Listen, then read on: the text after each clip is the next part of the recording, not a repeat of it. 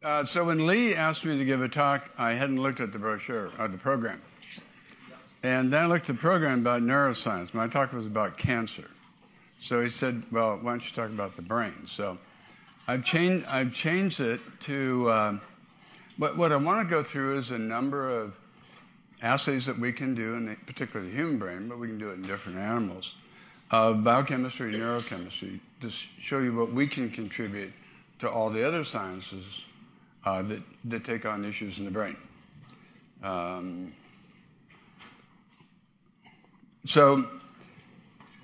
What is PET? It's a molecular camera.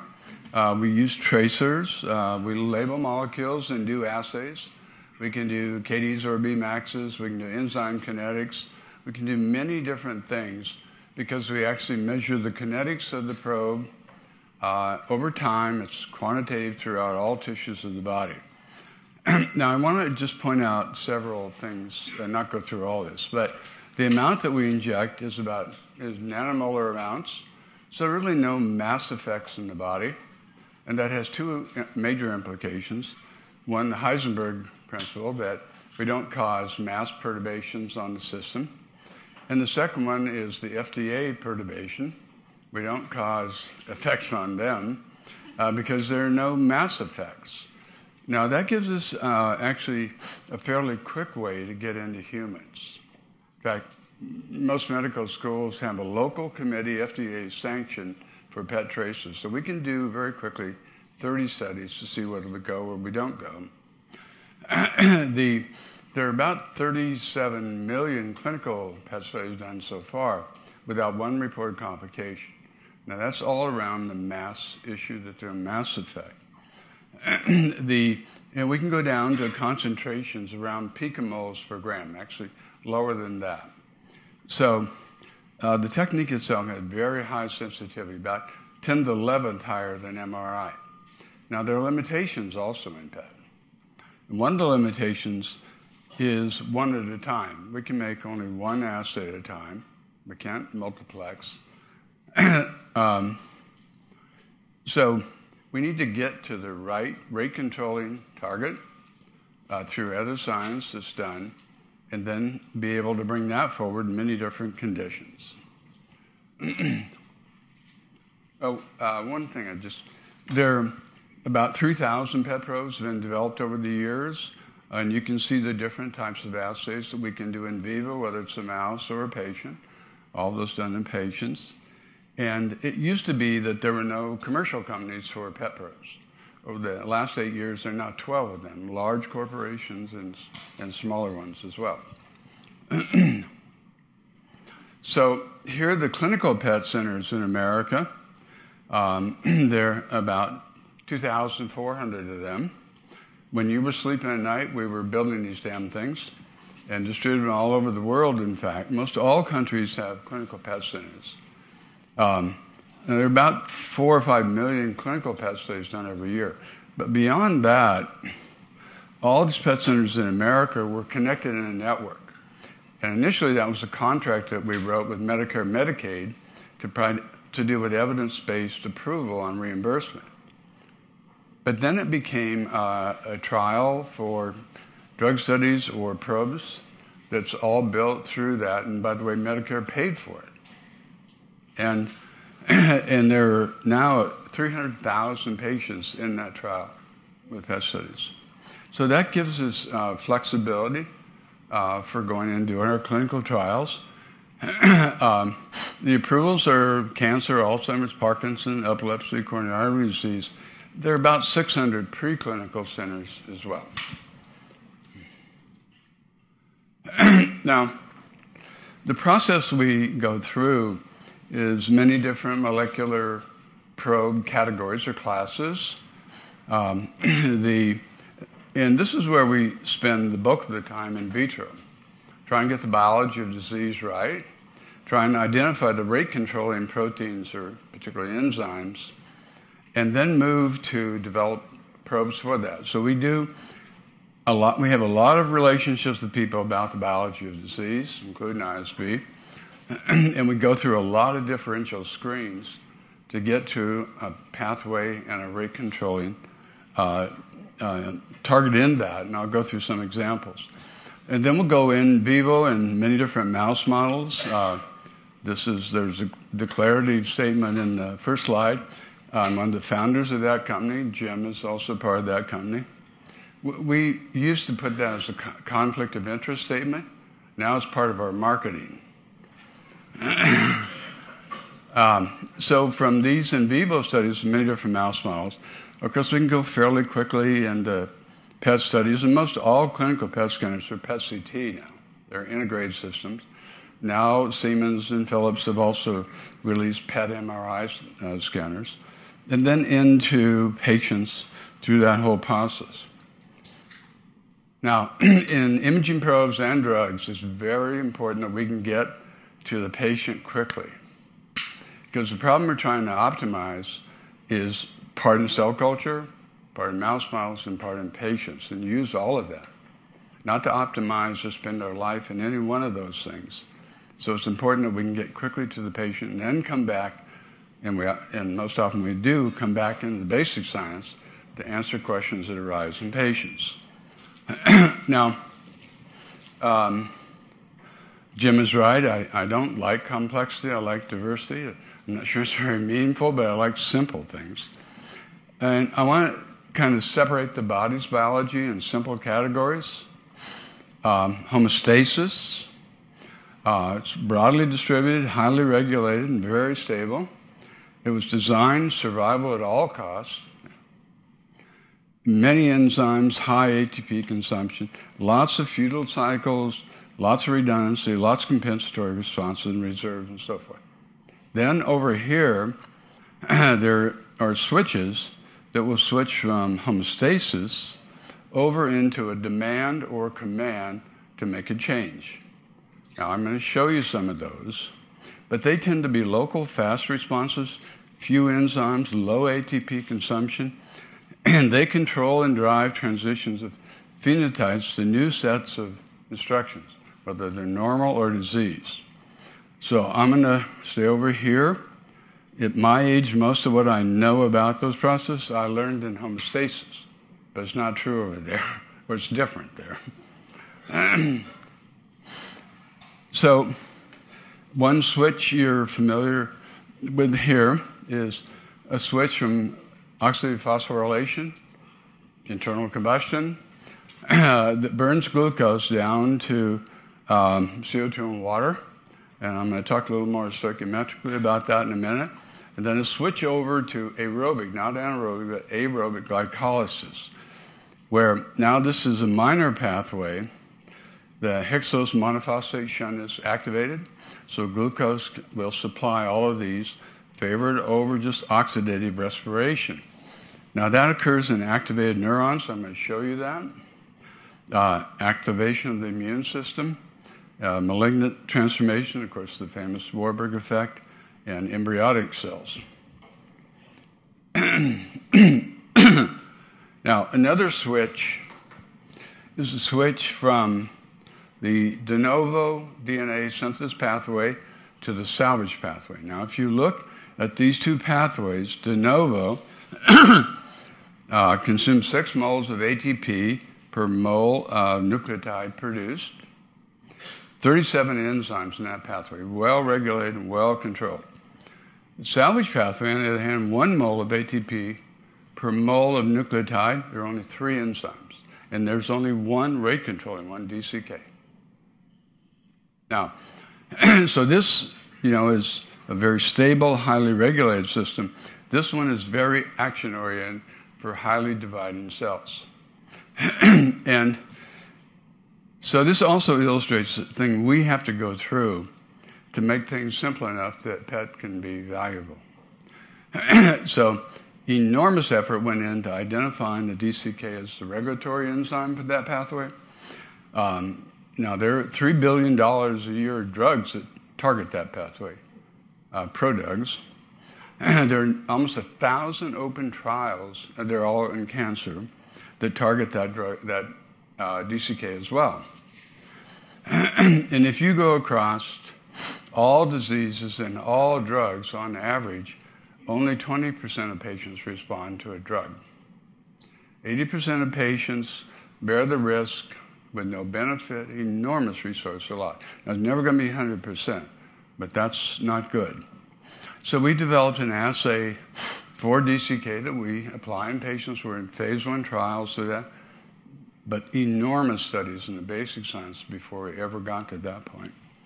So those are 2 switches. Switching in glycolysis, switching from oxyphosphorylation to glycolysis, switching from de novo over to an action-oriented salvage DNA pathway, demand and command.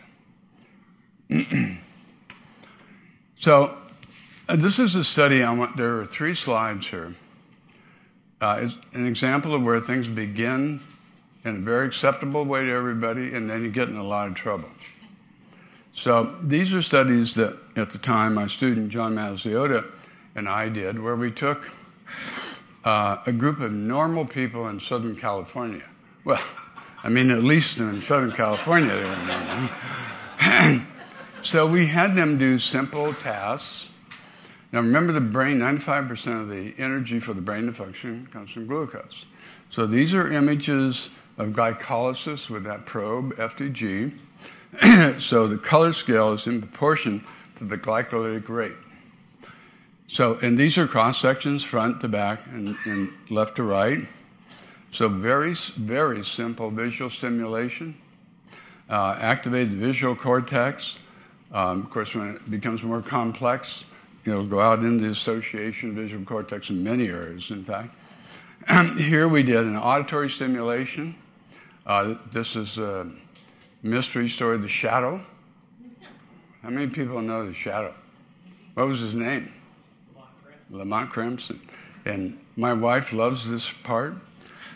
The shadow says only the evil that lurks in the hearts of men. The shadow knows the evil that lurks in the hearts of men. The shadow knows. Yeah. Yeah. Let me tell you, all the women know too. So this mystery story has the Brandenburg concertos in the foreground, the language. So language activating the left auditory cortex, music the right. Now we did hemispheric specialization, lateralization, many different things beyond this. We had people count backwards from 100 by 7s. We said the faster you do it, the more accurate you do it, the more we'll pay you. You can't do that anymore, by the way. And so that would activate the frontal cortex, a simple memory recall task, activating the hippocampus, and then touching your thumb to your fingers. On your right hand, activating the left hand. Now, this caused enormous things to happen. The Neurological Institute, the director of that time was a biochemist. He was amazed. No one had ever been able to look at the biochemistry in the human brain. Donald Tower.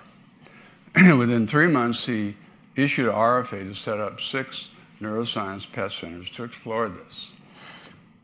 And because glucose is the primary substrate, we were fine.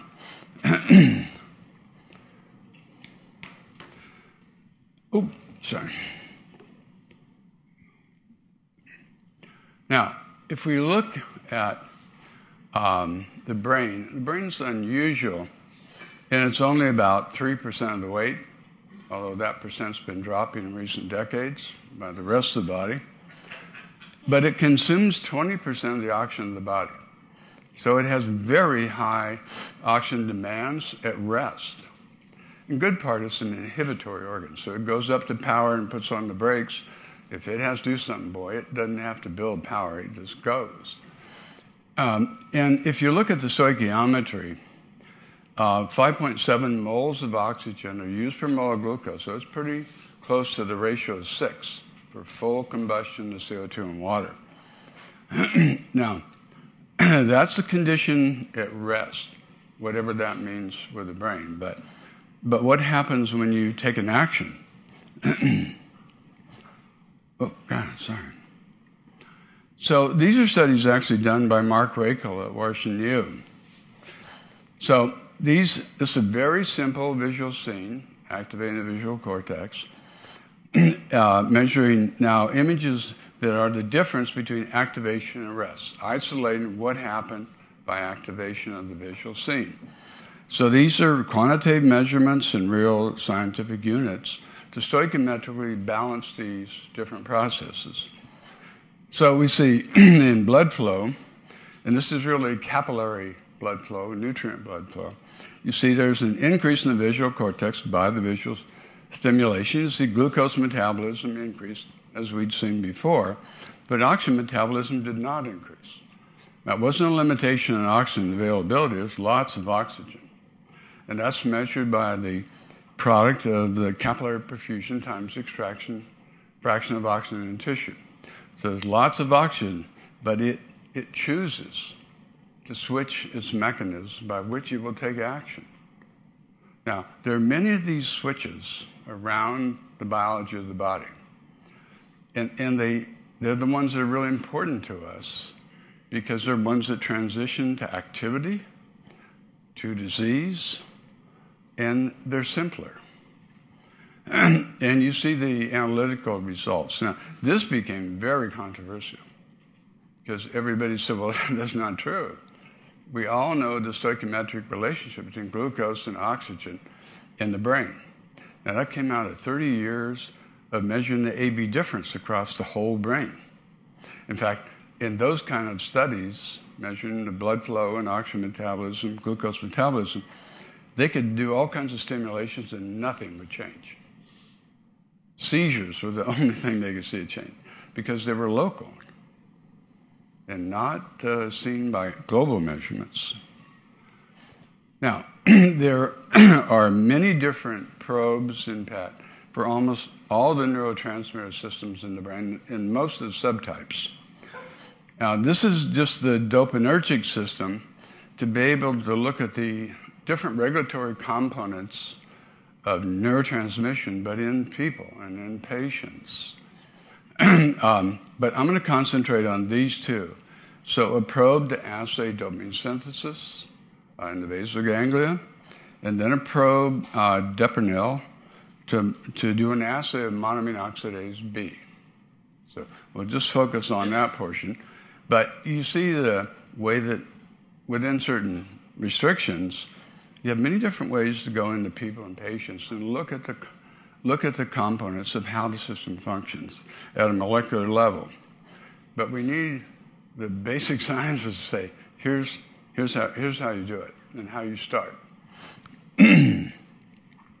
So at one time, we had a very large rhesus monkey colony at UCLA.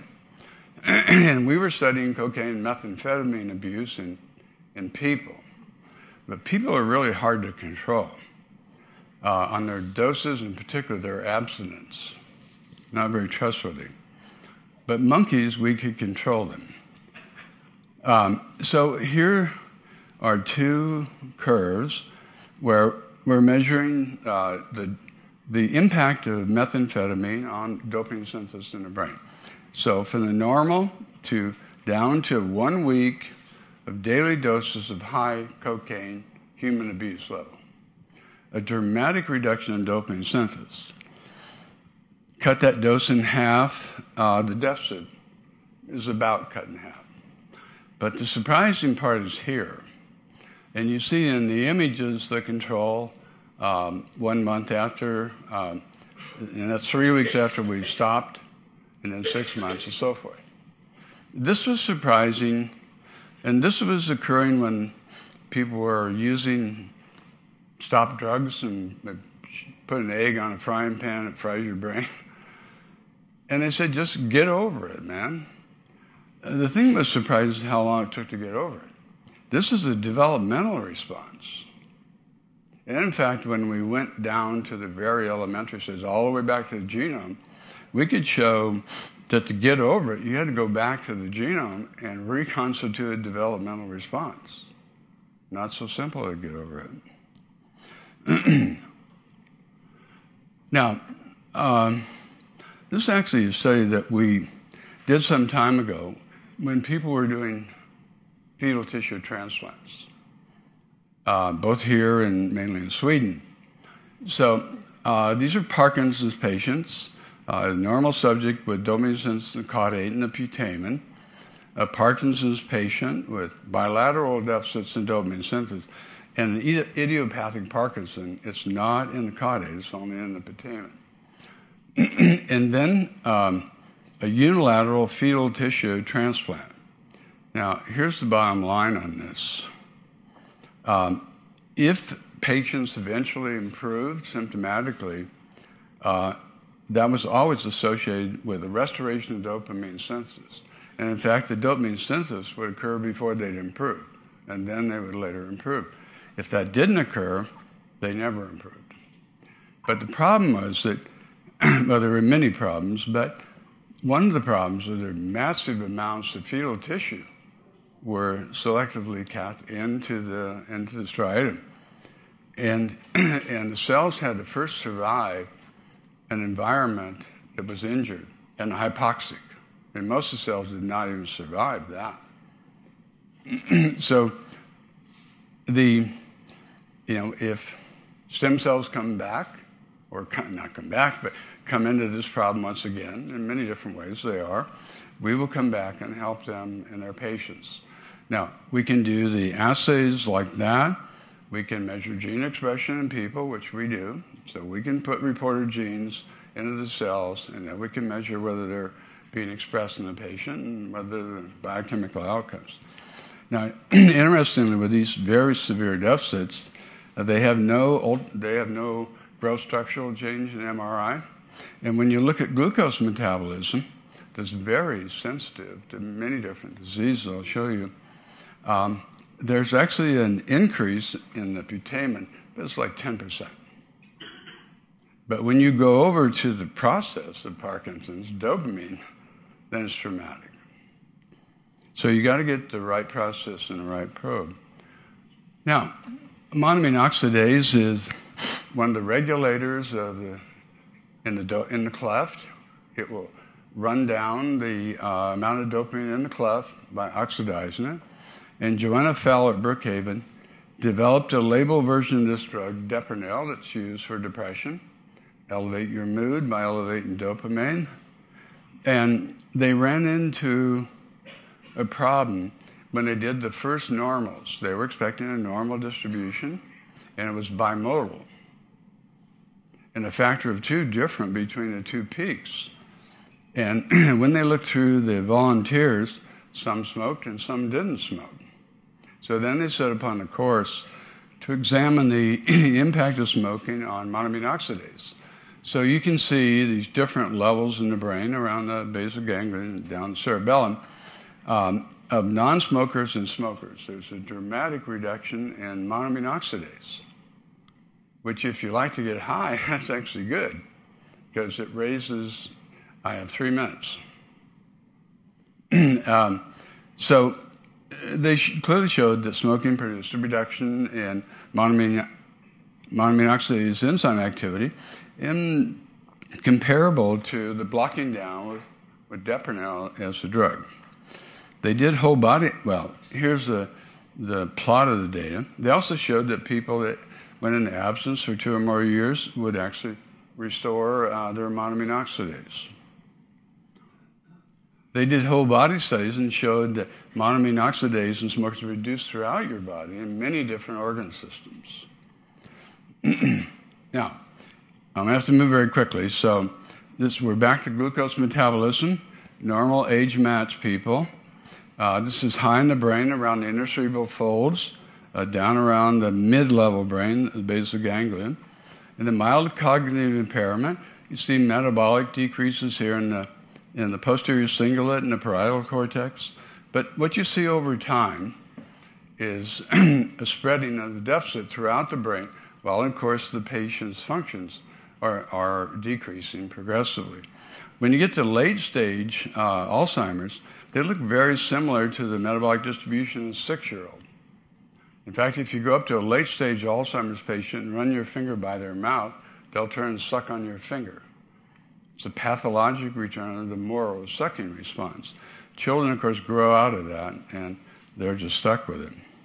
Now, we had shown that we could identify Alzheimer's with a 93% accuracy 3 years before the clinical diagnosis of probable Alzheimer's means probably.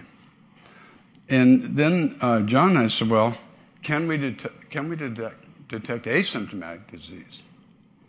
You know, medicine lives on the start to the end of life and disease in a little tiny portion. There are many compensatory responses. So we took on Huntington's disease.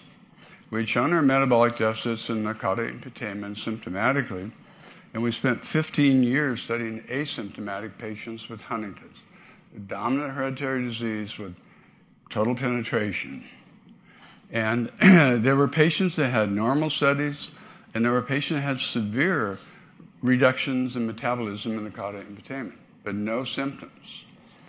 Now, at the time we did this study, Gazella came out with the G4 marker, and 70% of our predictions agreed with him.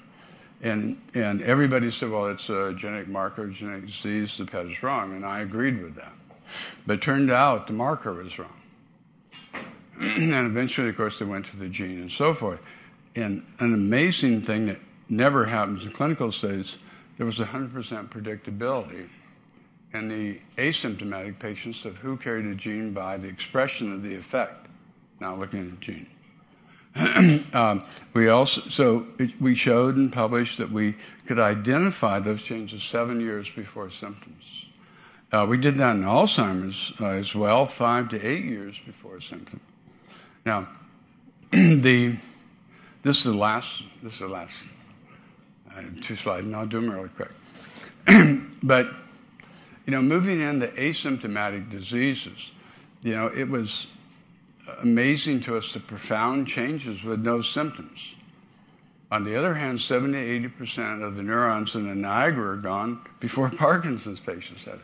There are many, many compensatory responses that can occur, and until they're overridden, we don't have symptoms. But the disease has been going on for a long time. Now, another one of my students, Harry Chigani, pediatric neurologist, we were studying many different childhood disorders. But out of that population, we had metabolic data on the cortex as a function of age. And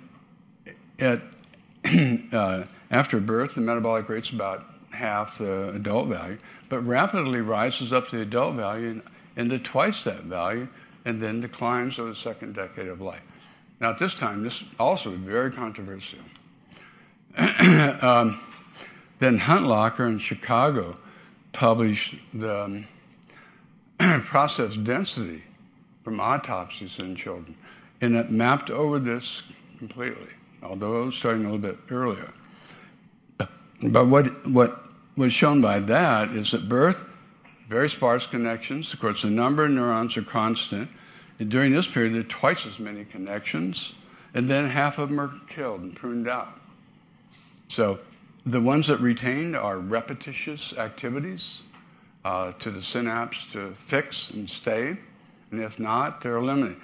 Now, there are orders of magnitude more flexibility because the processes and axons can move around and test many connections. And you see the imaging results of that. We went in and did that on cats. But my last slide shows more than you should ever ask of any child to learn to do. Now, these are refractory neonatal seizures. These kids develop normally, then they start having seizures that we cannot control by anticonvulsants. And they're having 50 to 100 seizures a day. And they start to degenerate. They're dealing with seizures, anticonvulsants or anesthetics, and they're struggling. And they start to deteriorate mentally and physically, and they die in their late teens. So we knew from the basic sciences that the brain could reorganize during this period.